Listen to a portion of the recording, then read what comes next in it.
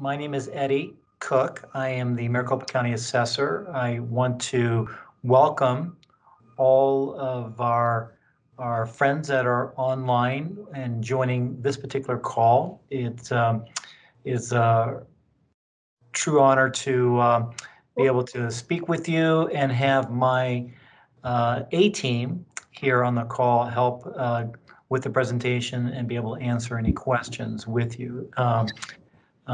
This is my first time actually getting to meet with you and chat with you, and I look forward to a collaborative discussion between both our teams so that we get to know you, but you also get to know us a little better as well.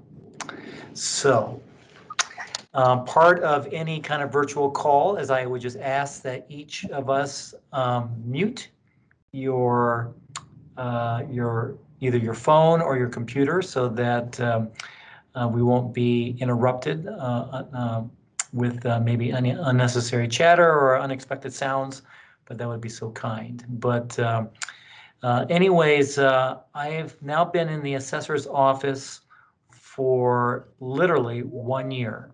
So a year ago, last February, I had the privilege of being appointed by the Maricopa County Board of Supervisors to backfill a vacancy here in our office. So prior to becoming the assessor, I had served as a council member on the Gilbert Town Council for 9 years. And during that time, right before I resigned, I was serving as the vice mayor in the town of Gilbert and so forth. And I've been involved in numerous roles of leadership throughout Maricopa County while serving on domestic violence councils, a water board. I'm appointed with the governor's IT board and so forth. So again, just a lot of variety of different boards that I have served while being on the Gilbert Town Council with that. On my team, if we go to the next slide, Adam, these are the folks on my team that are the fantastic leaders that I have that help run the organization. So Dawn Marie Buckland is our Chief Deputy Assessor. Leslie Kratz is the Assistant Chief Deputy Assessor. Tracy Johnson will not be joining us today due to some other family concerns that she's dealing with. She's our Chief Appraiser.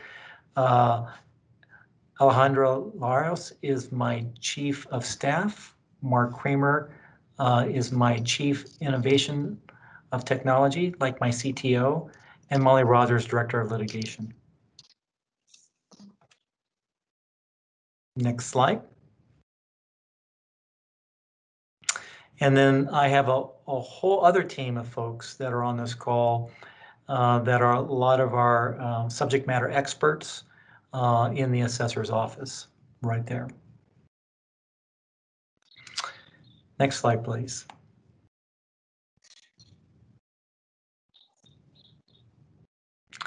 So what I wanted to share with you is what is the role of the county assessor?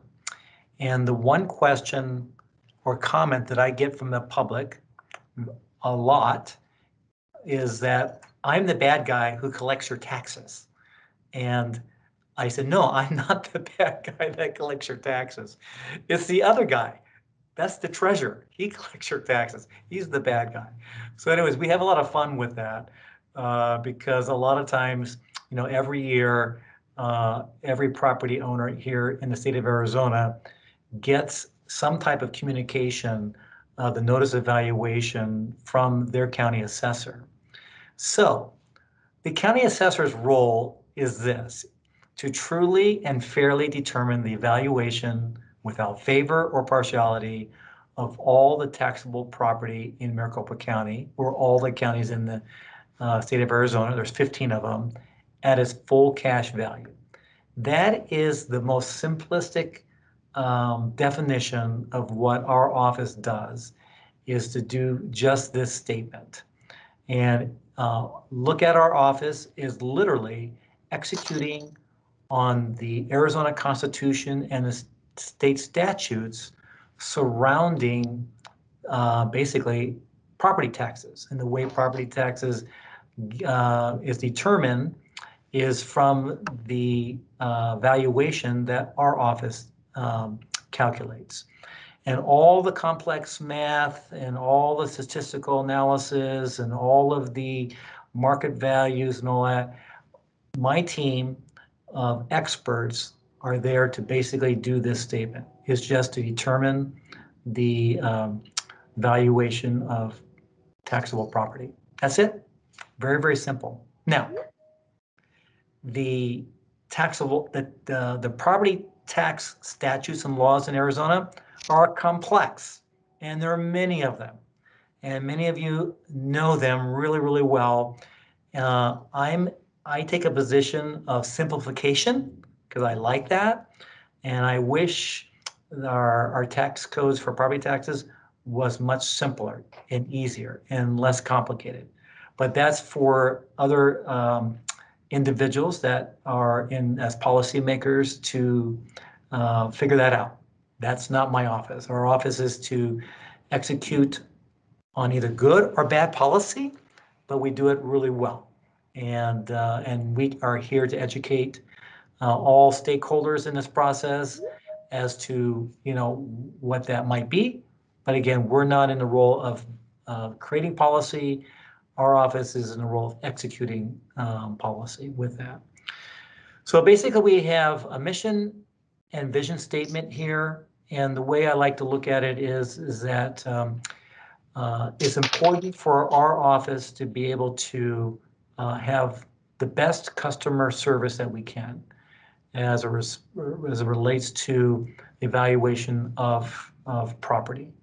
And what we like to do is that we looked at our office as a very collaborative office, one that wants to work with all stakeholders as it relates to evaluation of property, and that's kind of the direction that we're doing here in the office. Next slide, please. So let's talk about the 2022 valuations. And I think with that, I believe, Adam, I turn this over to one of our team members, I think. Correct. Uwe?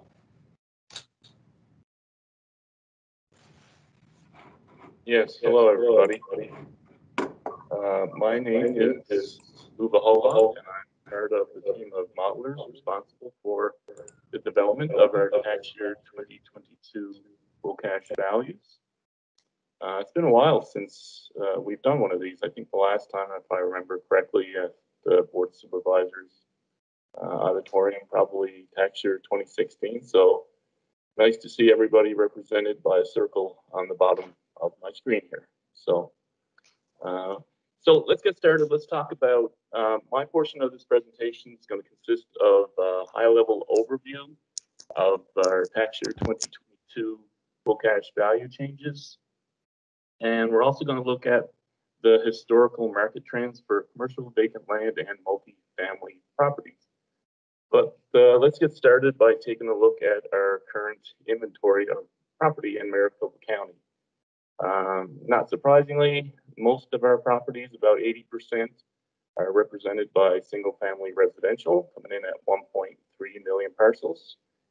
We have 190,000 vacant land parcels, just under 72,000 commercial properties, 37,000 mobile homes, 30,500 apartments, and just under 13,000 agricultural.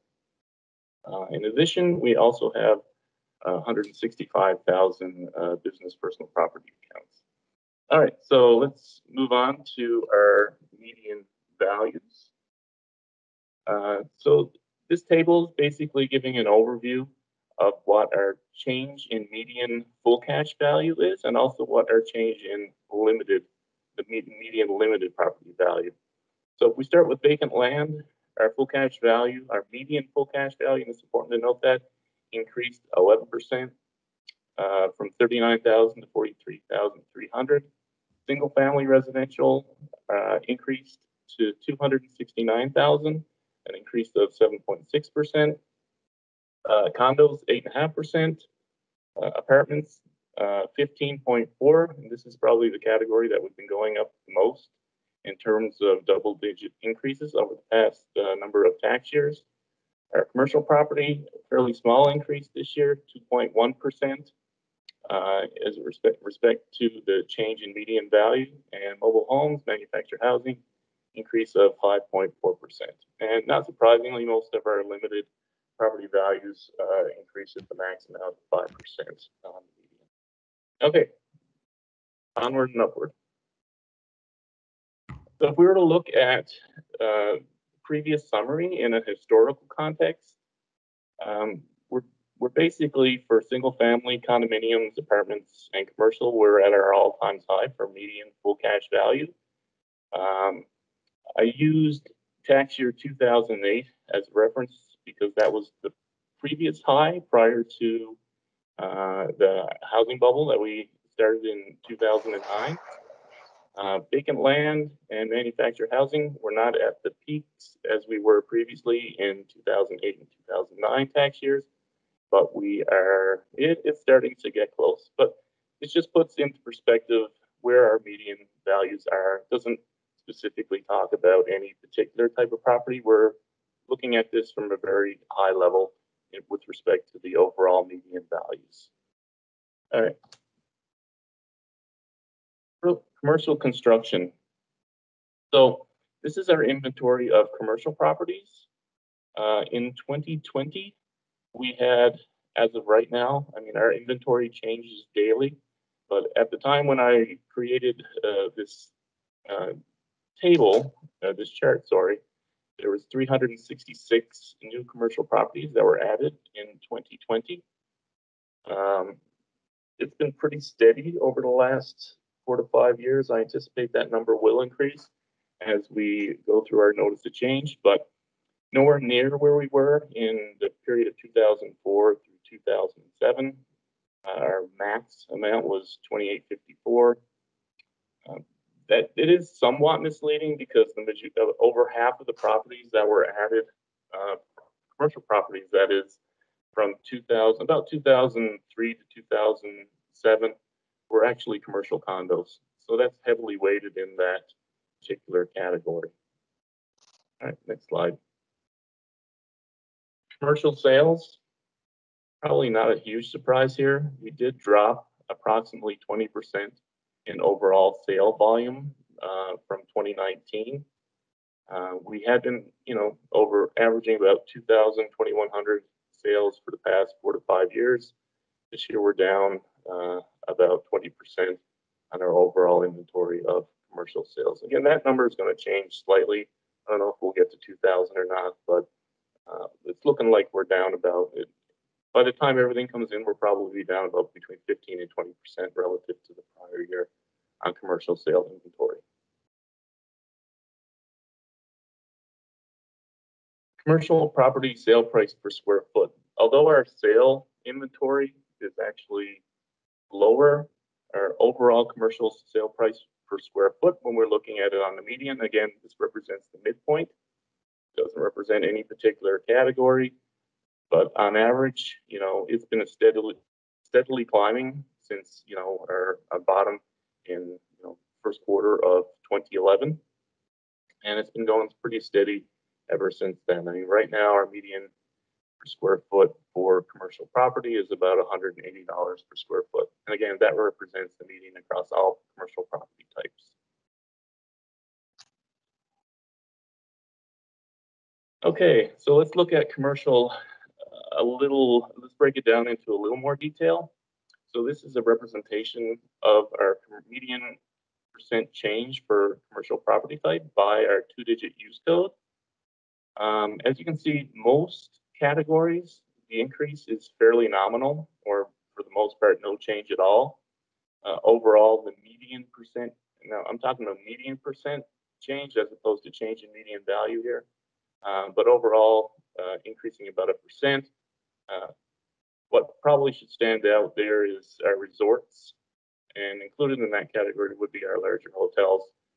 We're dropping on average about 37% in that particular category.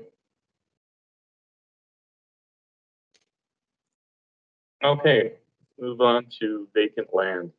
Vacant land is actually the only category that increased in terms of our sale count. I say increased because last time I looked at it, it was higher than in 2018. I just have not updated the slide yet. So commercial, actually vacant land sales across the board have been fairly consistent in the past number of years. So I will say, if we were to separate that between residential and commercial sale counts, commercial vacant land sale counts have actually gone down while residential has increased. Next slide, please. So as far as vacant land, median price per square foot, commercial has been fairly steady, about $8 per square foot over the past 4 to 5 years. The residential is a little bit misleading.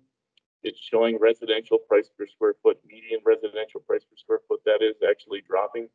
It's actually, what's being represented here is an actual change in where the majority of the property of vacant land is being sold. We're actually having a higher concentration of vacant land sales on in the west part of the county, which is ultimately pushing down the median price per square foot, since the land values are actually lower in that portion of the county. Oh. Next slide, please. Apartment sales. We have this broken down by our 2 to 12 units and our 13 units and up. We make this breakdown because that's how we actually value them. Our 2 to 12 unit apartments are valued in a separate model than our 13 plus units. So for 2 to 12, our full cash value change, or with respect to the median, is 17%. For apartments that are over 13 units, our increase is just under 10%. And this is where the largest drop in our actual sales are. We had about a 30% drop in our larger apartment sales from 2019 to 2020. Next slide. Although we have a smaller number of sales, our price per square foot, actually our median sale price for our 2 to 12 units have been going up very steadily since 2010. Our median price for a 2 to 12 unit apartment in 2020 is about $400,000. $460,000, sorry. Next slide, please. And apartments, we keep going up. Despite the lower sale count, in 2020, we're looking at about a median price per unit of $155,000, which is about $100,000 more than we were first quarter of latter part of 2015, first quarter of 2016. So apartment sales price per unit, median price per unit, has continuing to go up pretty steadily over the past 10 years, actually. All right, next slide, please. Okay, just as an overview, I mentioned previously I'm part of the team who develops the valuation models for the Maricopa County Assessor's Office. Each year we build about 75 models. Most of those are kind of dominated by residential and condo because they're the most parcels. But the approach that we use for residential, condo, vacant land, 2 to 12 unit apartments, all market.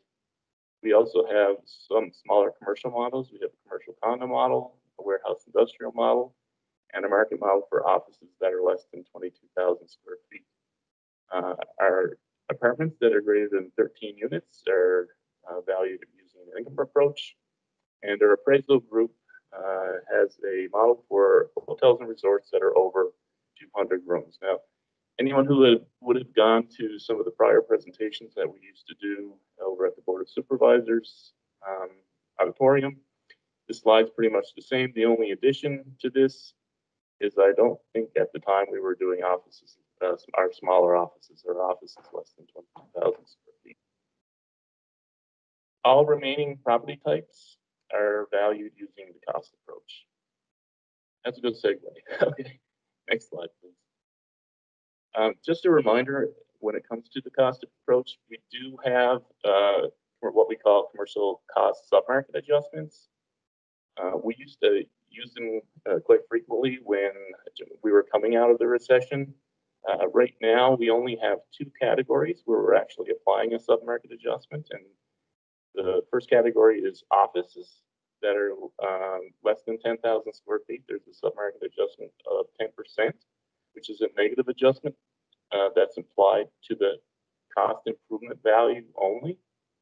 And the other category is offices that are greater than 10,000 square feet. We have a submarket schedule that's based on the age of the property, sorry. So that's just a couple of reminders for tax year 2022. And like I say, the slides that I provide, just kind of a high level overview of some of our value changes, some of our trends that we're seeing in the market. And if anybody has any questions, I'd be happy to respond if I can. So, and that's pretty much it for my part. Thank you, Mr. Holoff, very much for your expertise and sharing that. This is an opportunity for you folks that are joining the call. If you have any questions, we'll take a little bit of time here before we go into our next presentation. But if you have any questions, unmute your mic, and we have a team of subject matter experts ready to go to answer.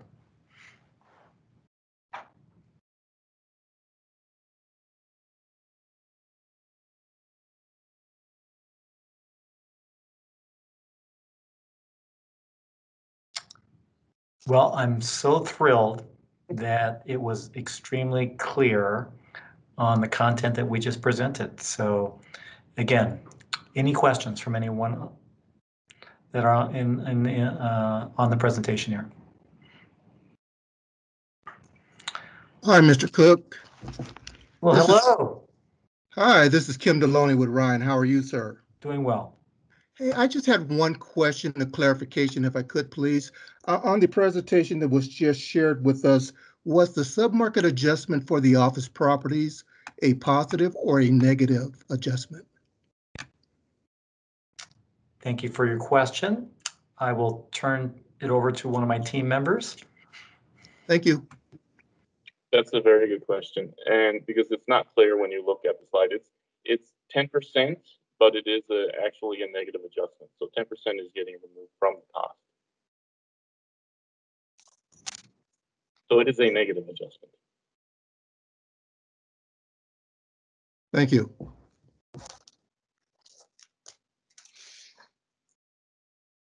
Hello, everybody. Nice to meet you in our virtual forum here. Mark Kramer, Chief Technology Officer with the Assessor's Office, and new to the team in about 9 months ago, and just really excited to get involved in a part of the industry here.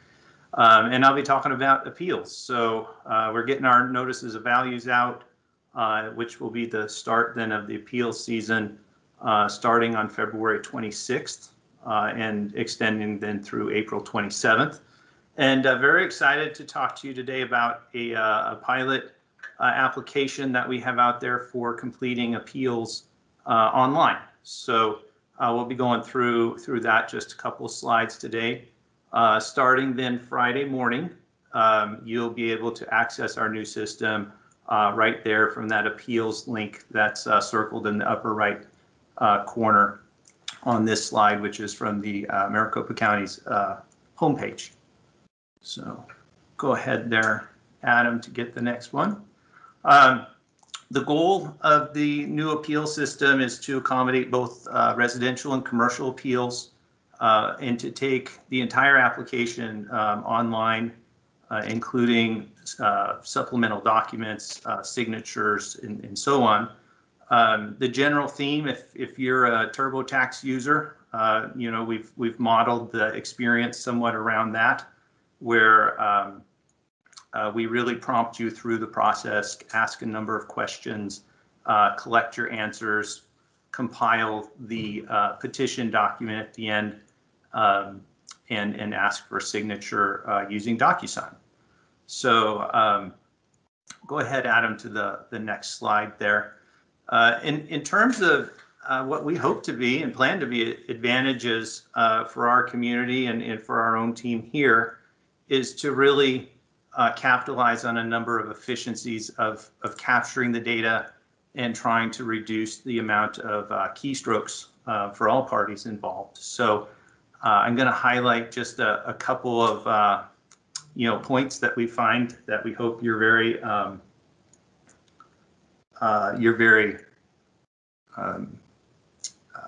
receiving to. So entering parcel numbers.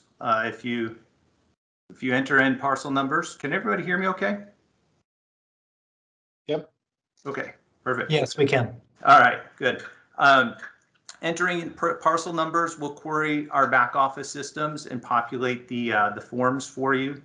Similar, the full cash value and the LPV information, legal class information that is needed for the forms will be queried from our back office systems and populated. You'll be prompted for some agent information. If you're filling multiple appeals out, your contact information will be carried over from submittal to submittal. Supporting documents, additional DOR forms, there will be prompts and ability to upload those too as part of the integral process. So the goal is to capture everything needed in one shot.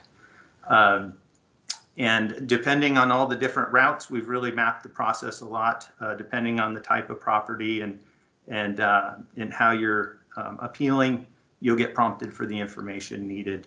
And at the end of the day, our goal is really to have an efficient process that we can capture everything up front and process it through. And at the end of that process, you'll be it will complete with an email with a copy of the DocuSign petition that you submitted. And that we're hoping, like I said, hoping that really is a streamlined process for all of you submitting. We, of course, on the back office will also be receiving that digitally and able to speed up our back office processes as well. So, yeah, stop there for a bit and see what's if we have any questions. Mark, we have a question in the chat. I'll read it to you. Okay. Will DOR income forms be filled through the system, or user need to pre-fill and upload to the appeal system? Sure, great question. So when you get to the DOR income forms, the prompt will ask you to fill out the forms. It will have a link to the DOR website so that it's convenient to download the form. We'd ask that you download it, complete it, and then upload the completed form to that step. Oh, Yeah. wow. Okay. Yeah. And then, and again, that will all then flow through as one application package to our team. Okay. So Mark, if I can just add one thing there, Sure. the DOR, Please do. the DOR forms that are accessible and linkable through that appeal portal, that will not take place of the notarization process. So that will still need to take place outside of the system.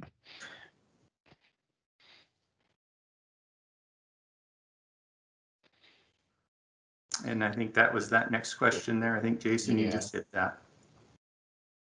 There's run in between the question. Can the owner make address or name changes if different from the record when filing online?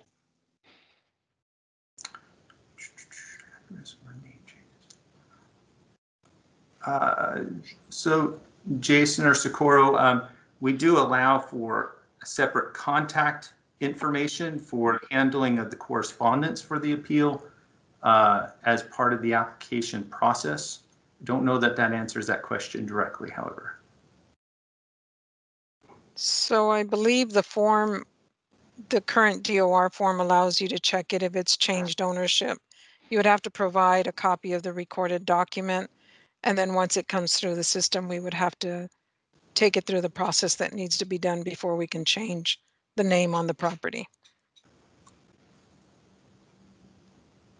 Does that answer the question?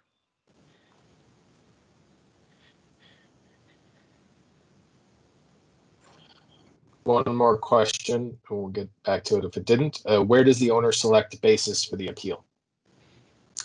The basis of appeal 2 will be one of the prompts. So depending on the basis that you select, then you'll get prompted for additional supporting information or free-form comments for that basis.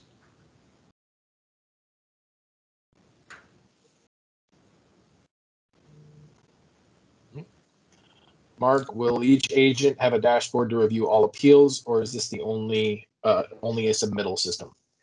Yeah, I love where you're going with that, and for this year it will be largely an intake system.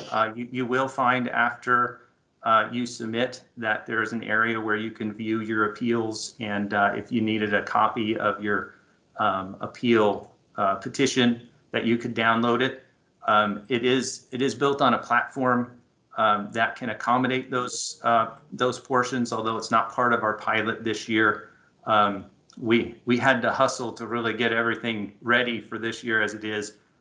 We are hoping to go down those avenues in future years.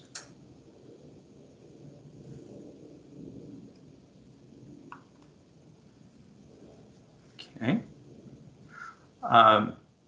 So depending on where the audience here wants to go, I don't have the live system ready to pull up, but I do have a PowerPoint with just kind of some screenshots if you would like to, if you'd like to just get a flavor of it. And then of course, Friday morning, you all have access to jump in and see it through. One more question, Mark, before you get to that. Is this system for informal as well as board appeals? This would be just for the assessor informal appeals.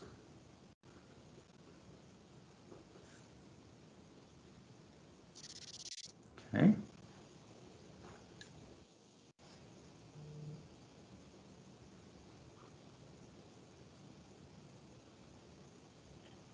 One more question.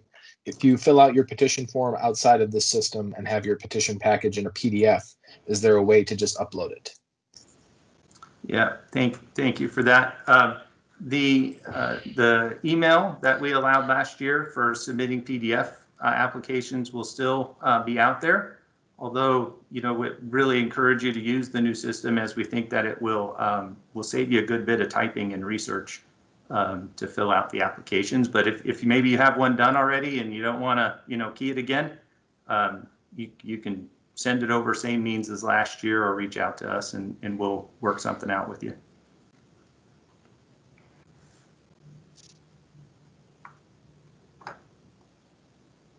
Okay. That's all the question. One more question. Which type of appeals will be supported? Sure. Residential, commercial, agriculture, and land appeals will all be accommodated through this system. What about notice of claim or notice of change? I love the way y'all are thinking. We don't have notice of claim or notice of change at this time, but we're putting this pilot out and wanting to learn from it, and take the things that we find work, and then we'll expand into that in a bigger conversation for the assessor's office. We've this is the first significant step in a digital first journey where we can begin to think about accommodating all business in a digital transaction first. That, of course, is a journey. It will take a little time to get those things accomplished, but that's direction-wise where we're looking to go. So if I may chime in, Sure. I agree with everything that Mark mentioned as far as notice of claims, but I'd like to remind the tax agents that a notice of change is not filed with the assessor's office. It's filed with State Board. So just a friendly reminder. All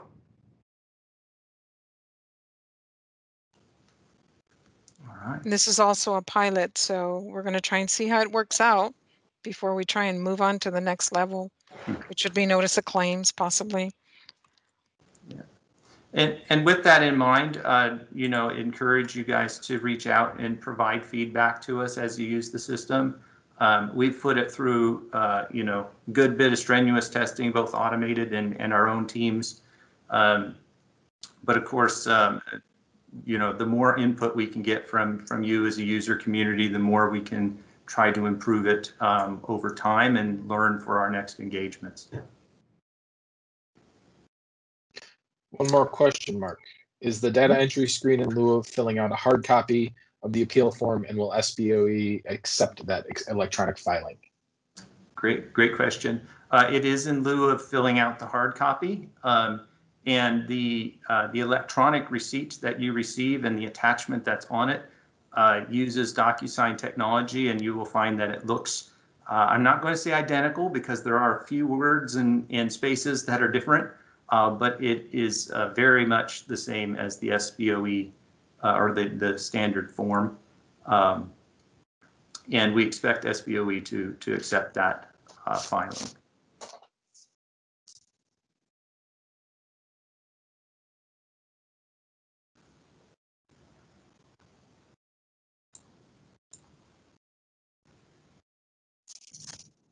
All right.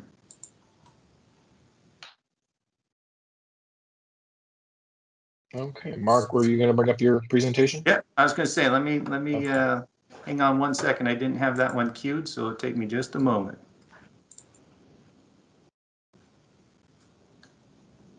All right.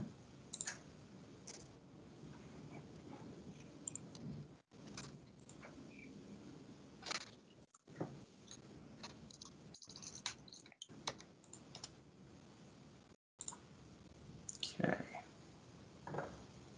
Are you all seeing my screen okay?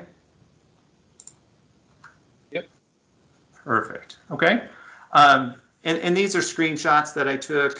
These are screenshots from a residential appeal. You'll see some options as I go through this, and really, in what I'm trying to present you, I'm trying to give you a flavor and a feel for the system, not necessarily a 100% walkthrough of each and every step. But you'll first get prompted for your type of appeal. You'll notice that you have directions over here. So the full set of residential instructions and commercial instructions are available on all screens throughout the process.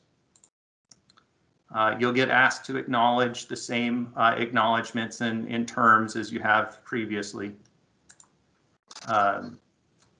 Information about who is appealing the property. So if you're the property owner, of course, you can select this option. If it's agent, you will get prompted and asked for agent information and confirmation.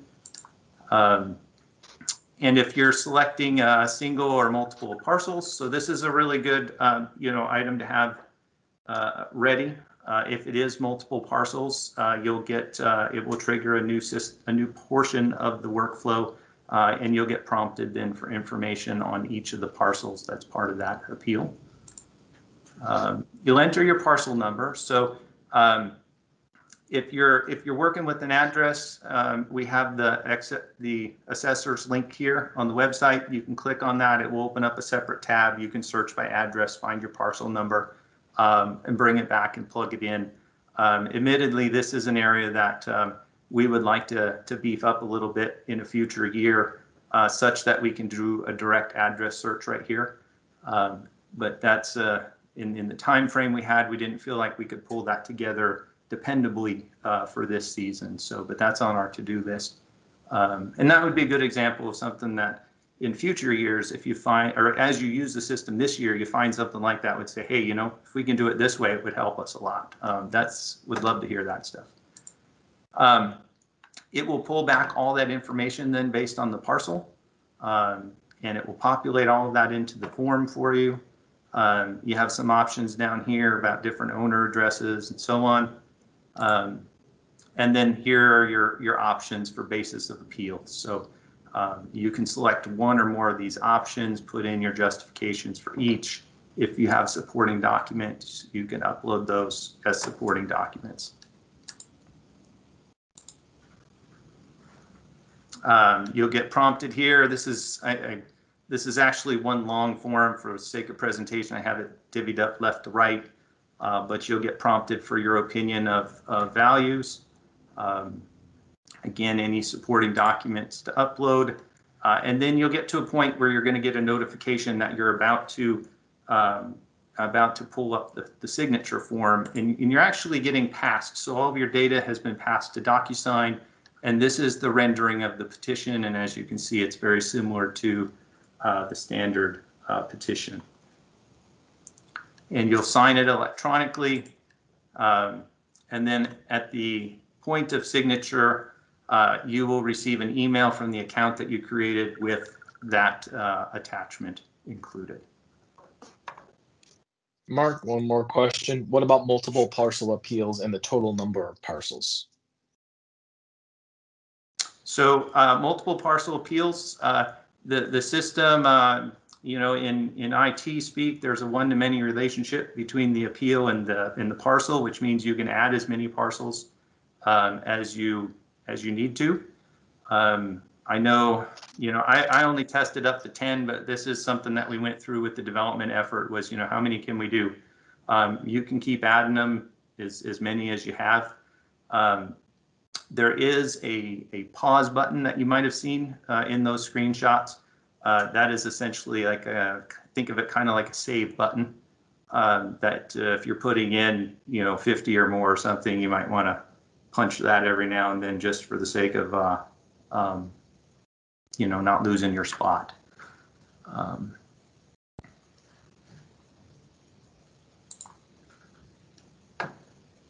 Okay. Let's see what's here. All right.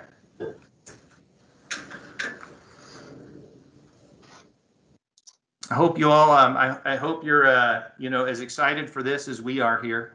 We really think that this is an improvement and a step forward. And the goal is to put something out there that, again, is less work for all of you and brings everything in a digital form that also helps us. So, again, you know, feedback's a gift and welcome along the way. Well, thank you, Mr. Kramer, for sharing with our friends here about our kind of a new appeals process. Part of my leadership team in coming on board as the assessor was to look at a lot of our uses of technology here in the assessor's office and to begin what we call our digital first initiative. There are many of these technologies that we believe that will be a benefit to the public as well as ourselves, and making sure that the data is accurate and available, and that it's also easily accessible to the public as well. So this is just one of newer processes using technology that is forthcoming, and I'm extremely grateful for my team's innovation and partnership with a lot of the vendors to help us propel us into the 21st century with technology. So are there any other additional questions related to appeals?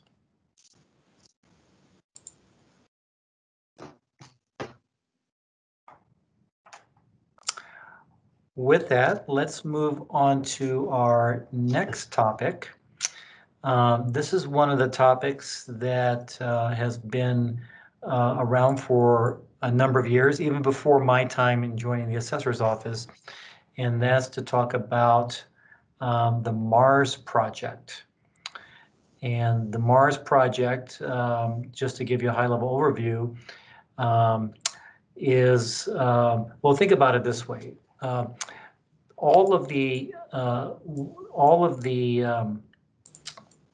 valuation that we do in calculating all that complex math is done on a calculator that was built back in the 1990s. So we are in the process for the last 5+ years of making a new calculator, and that calculator is more 21st Sentry based.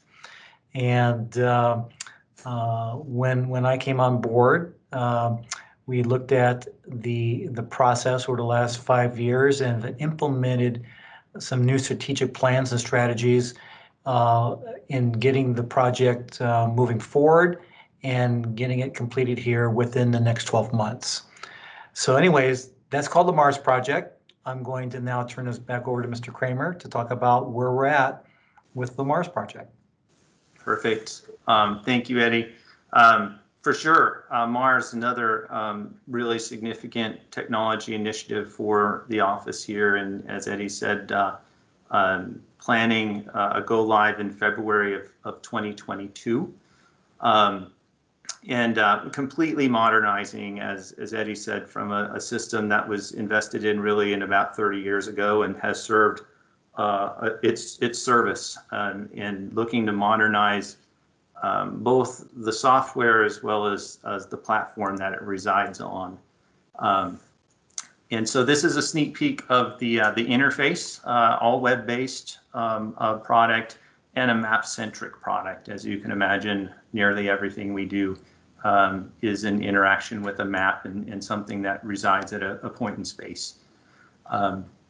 Could you hit the next slide there, Adam? So one of the big items that we're looking as an office to get out of this, along with sustainability of technology, is to build in a lot of workflow management tools that will allow us to, just stay on top of the large volume of activity in building and construction, and value changes that are happening within properties within the county. And so that's a big effort where a lot of the new pieces are involved, and integrating a little more tightly with the way that our modeling team works and the way that our source data works, so that we can, again, streamline activities within the office. And I think we have one more item there, modernizing. So to put a little more detail to the modernizing comment, this will be a fully hosted Microsoft Azure cloud hosted application when we get done. That really, in a technology sense, is the jumping off point by which to do all the things that cloud services allow an organization to do. And it brings with it a certain amount of continuous evolving technology platforms that are carried largely by, in this case, Microsoft. So I'm very excited to see this come to fruition. Very thankful for many members of the team here in the office that have been dedicating, a few years of their career to getting this process built, along with the partnership with Esri Canada, who is our vendor to build this. To tie this together with how and when this touches the community, tax year 2023 notice of values will be produced and sent from the system that we've been using, the legacy system.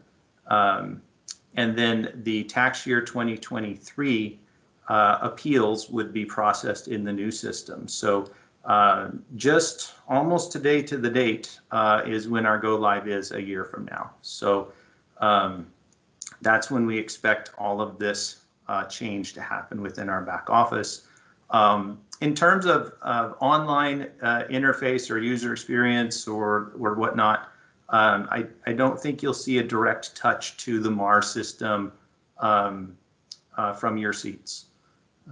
It will be largely the interactions that we have, but we will be built on technologies that will open up opportunities into the future that we hope and we plan to bring forward through that digital first analysis initiative to the community. Mark, one question in the chat. Will parcel history be included?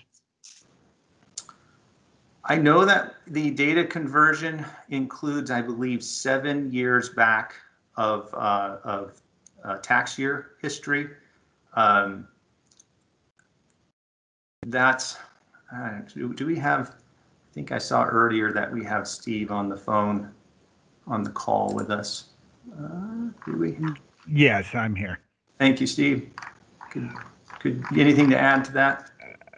Yeah, Krista, all of the existing parcel history that exists in 6i for all years are being migrated over, regardless of the 7 years of actual tabular data we're carrying. All of the notes are coming over.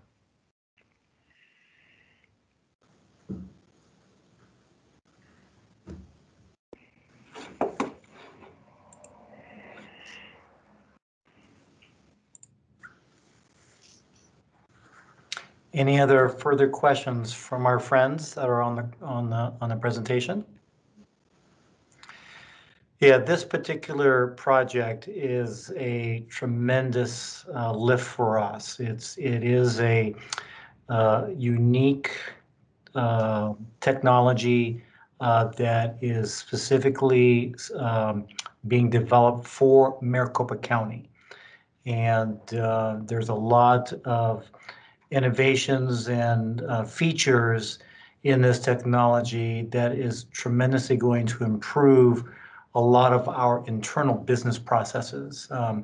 I cannot share with you the amount of systems that we use today with the current legacy system that has been, in our office for many, many years. Part of our digital first initiative was really to, again, take advantage of technologies to improve our own processes, making everything as clean, as error-free as possible and accurate as possible.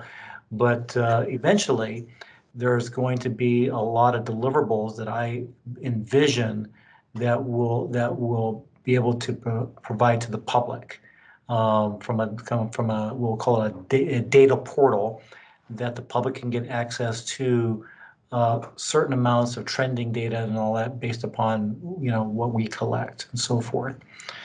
But again, a significant project, many hours of team members that's worked on it for years. We're about 12 months away from actually cracking the champagne bottle and letting this thing go here. So.